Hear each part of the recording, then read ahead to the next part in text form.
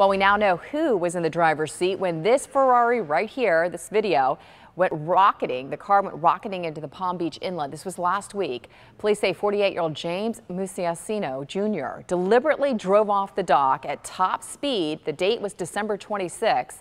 New photos right here show the Ferrari at the bottom of the water as divers prepared the car to be brought back up to shore, according to the crash report. Amazingly, Mucciaccio was not hurt. Police say alcohol and drugs were not a factor in this.